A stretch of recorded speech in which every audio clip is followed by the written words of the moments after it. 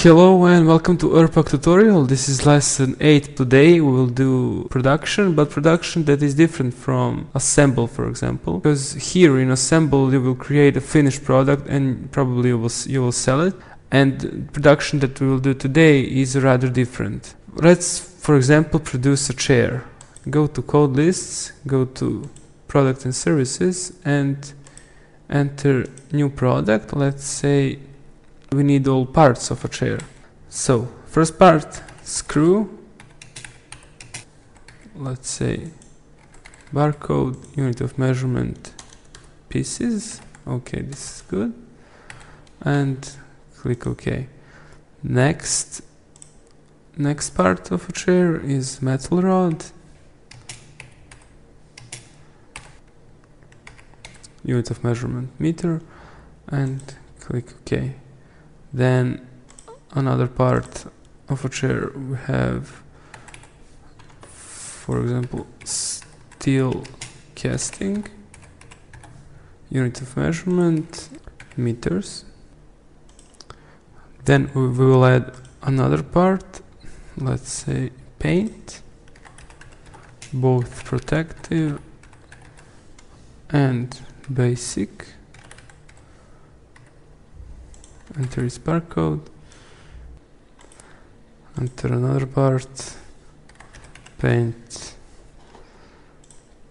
let's say white, unit of measurement also liter, enter another one, furniture foam, enter its barcode, and let's say meter. Another one, cloth, barcode, meter. Another one, plastics.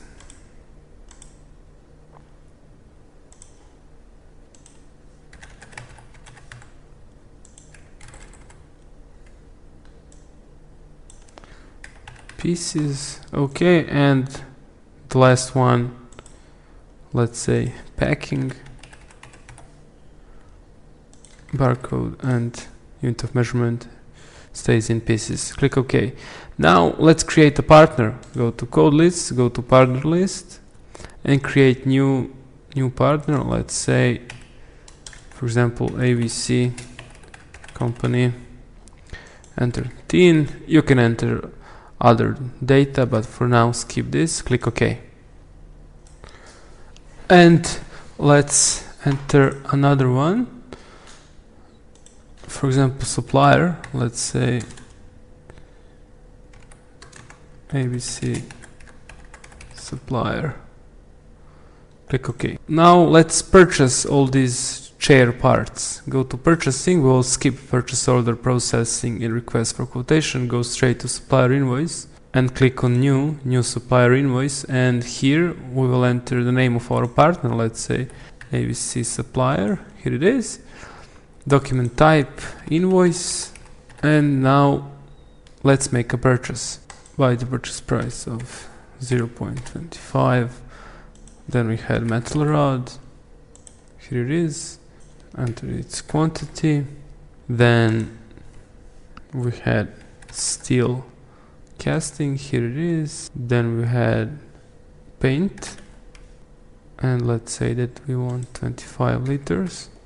Then we had cloth, here it is, let's say 60. And let's say plastics, here it is. Okay, and here are basic parts that make a chair. After you're done, click OK. Now go to your inventory and stock list to check, and here are your items. And now let's create our work operations. Go to code lists, other work operations, and here we'll create 4 basic work operations that we have within the production of this chair. First we have welding, and unit of measurement is in hours. Then another one is bending, also in hours. Then sewing, also in hours. And packing, also in hours. Now go to production and skip production order, go straight to production to create new document, phase 1, and let's say that we spent 2 meters of metal rod. And below enter the work operation for this, let's say bending, and that we spent, for example, 2 hours of bending. And let's put on another material we spent, let's say steel casting, for example, we spent 3 meters. And let's add another work operation, welding, here it is, let's say we spent 3 hours, for example. So now when you click OK and go to your inventory and stock list, you will see that, for example, metal rod was used in production, and here are all necessary data. And now, in the meantime, let's create some half finished products. Go to code lists, go to product and services, and create new product. And let's say that our health product is chair seat. Enter its barcode, click OK, and another product, let's say chair. Enter its barcode, and these are products that we will have after our production.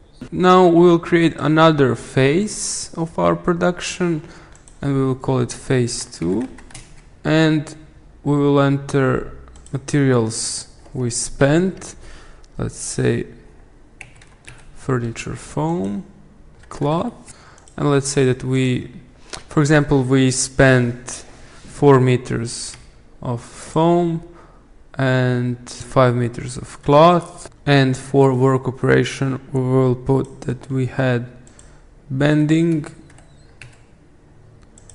and let's say we spent 3 hours of bending, and we can and here we can enter our finished product, let's say chair seat, and let's say that we produced 4 chair seats. And now click OK. So now when you go to your inventory and stock list, you will see that you have produced a half finished product. Here it is, chair seat. Now let's paint our chair, but first we will create a frame for it. Go to code lists, go to product and services, and create new product. Let's say chair frame. Enter its barcode and click OK. Now we'll create a phase 3. Click on new production. Let's say phase 3.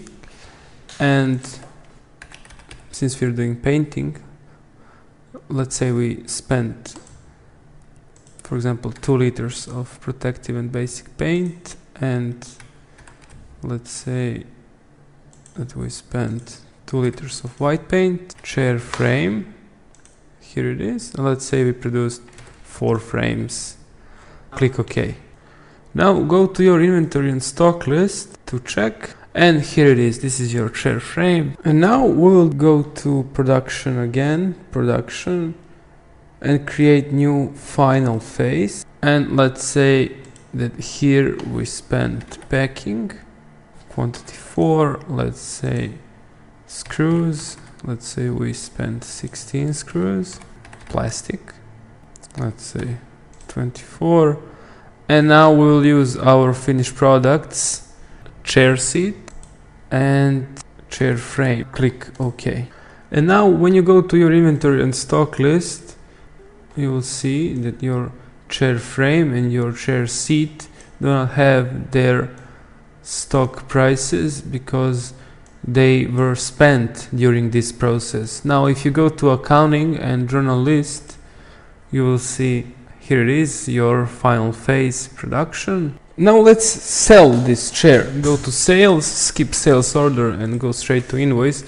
Create new invoice, and we will sell this chair to our ABC company partner. Okay, let's say we sold 2 chairs by the price of $250. And now when you click on print, you will see how your invoice looks like, and here it is. So you sold 2 chairs, here is the price, amount. Now click journal voucher and click preview. We have sales revenue of goods, margin, and other useful data. Now, if you go to analyze value structure of output, merchandise and services, you will see that all expenses went to your margin amount during the process of production of this chair. And this ends our lesson 8. Thank you.